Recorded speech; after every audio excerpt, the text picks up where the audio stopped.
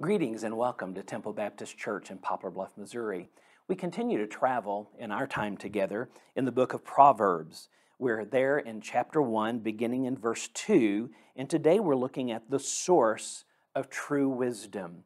Last time we met together, we talked about the pursuit of wisdom, and today we can never fully find it. We cannot pursue it unless we know where we're headed, where we're going, and so we need to know the source of true wisdom. Notice what it says.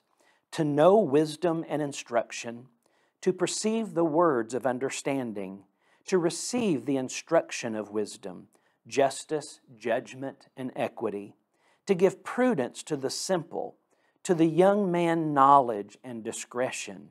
A wise man will hear and increase their learning, and a man of understanding will attain wise counsel.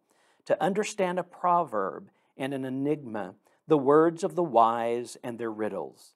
The fear of the Lord is the beginning of knowledge, but fools despise wisdom and instruction.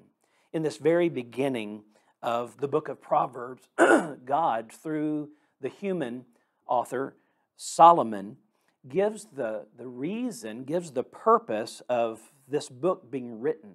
He said, first of all, I want you to understand the reason I'm writing this book, these truths, the reason I'm writing is, first of all, God called me to do this. God gave me the words, and it was to be recorded so that other people could read it, learn from it, and be victorious and successful in the lives God gave them. And then he says, here's the real purpose of the specific book that God is writing.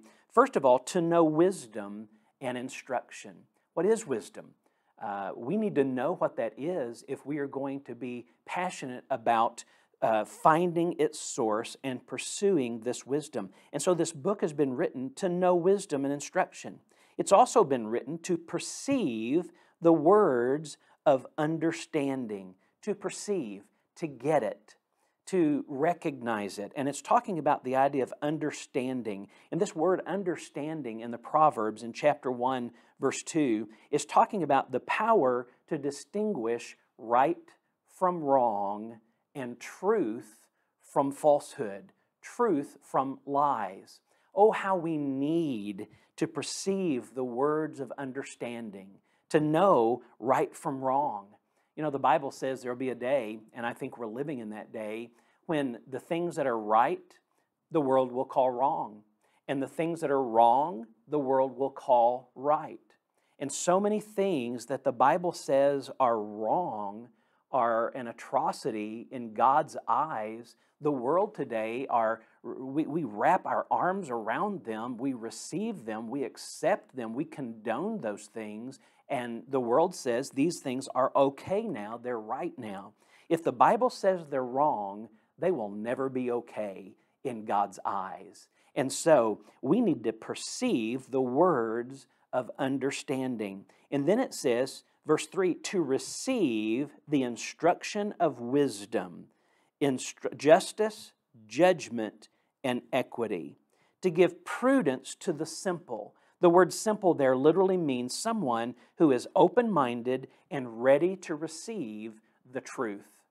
If you are closed-minded, if you have your mind made up already, then you are not going to be open to receive the wisdom that God has for us. We don't feel like we need it when our mind is closed. And so when we come to the Word of God, we don't already need to have our minds made up when we come to the Word of God, but we need to have an open heart, an open mind to receive what God's Holy Spirit wants to teach us through His Word. And so this is the idea of the simple person. He goes on there in verse 4, to the young man, knowledge and discretion. The idea of discretion is to know what to do in a situation without unduly causing any kind of offense or revealing offensive kinds of information.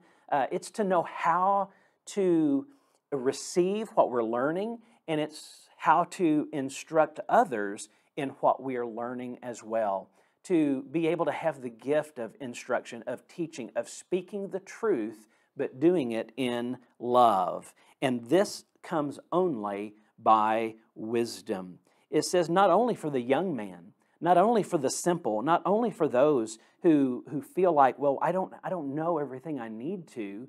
Well, notice what it says next. A wise man will hear and increase learning, and a man of understanding will attain wise counsel. Doesn't matter how old you are, you should never quit learning.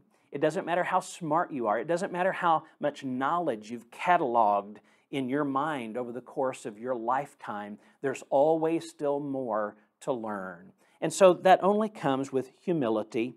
It only comes not as selfishness, but selflessness. Lord, we don't have all the answers, and so we are open to being taught. Whether we're young and simple, whether we have been a wise person, an older person, whether we're a man of understanding, there's always the need for attaining wise counsel. Now notice that phrase, not just attaining counsel. We can get opinions from all over the world, and if we ask 10 people for their opinion, we may get 10 different opinions. That's not what we're looking for. That's not what we need, but we need to come and to desire wise counsel. There is no greater wisdom than we find in the teaching of God's Word.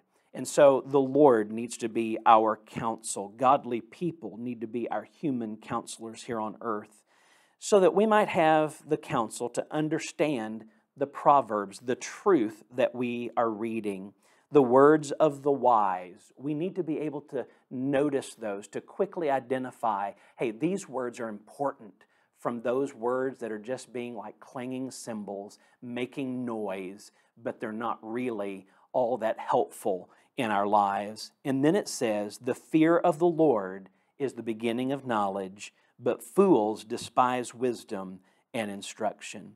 The fear of the Lord, a reverence, an awe, a life-possessing faith and belief that God is the one who has the answers. To know where to turn to find the wisdom that we need in order to live a successful life, and it's God.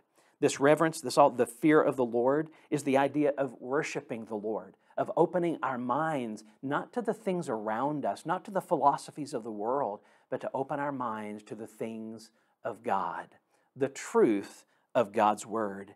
But it says we have a choice, because the Bible says there are fools who despise wisdom and instruction from the Lord. And so today, would you choose to find the ultimate wisdom, to catalog the ultimate knowledge, and then to know how to use that knowledge for your life and for the lives of others around you? Only God is the source of true wisdom. And here's His Word, the source of that wisdom. Father, thank you for loving us. Thank you for being willing to invest yourself, your knowledge, your wisdom into our lives.